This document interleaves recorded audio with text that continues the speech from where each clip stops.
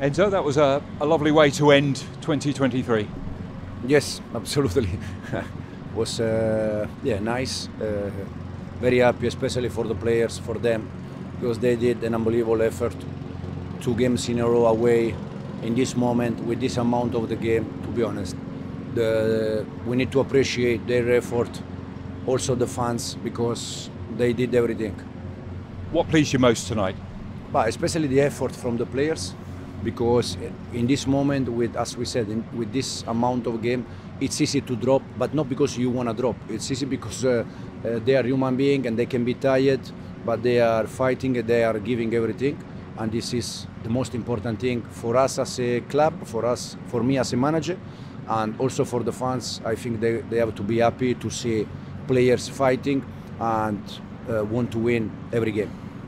1-0 up at half-time. Was the team talk at half-time about what happened against Ipswich, that second goal you needed to go and get? No. I said many times, we conceded a goal at the end, but we also score many goals at the end.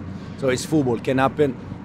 For sure in this kind of game, if you score the second one, probably the game is going in the right direction. But you need the second one. But overall, I think in this moment we control the game.